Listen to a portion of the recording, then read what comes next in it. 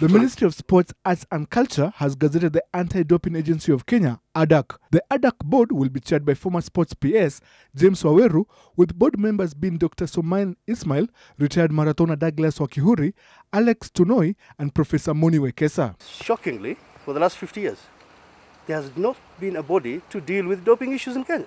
ADAK's mandate is to conduct tests in conjunction with relevant bodies, educate sports people, and create doping awareness. You can't be firefighting. You can't be running around with, buckets of water and all that. You need to have systems put in place. In this regard, a 3-day consultative workshop is ongoing at a Nairobi hotel. The meeting brings together officials of China and Norway anti-doping agencies, representatives from World Anti-Doping Agency WADA, and government officials in sports. What Kenya has done is definitely progress.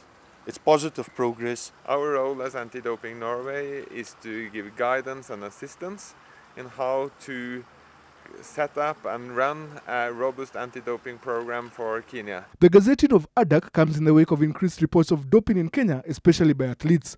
Multiple Boston and Chicago Marathon winner Rita Jepto is currently awaiting sentencing after testing positive for EPO. Reports indicate she may be banned for 2 years.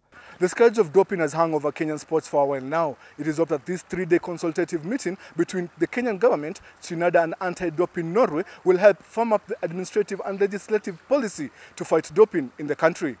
Warote Kiru, NTV.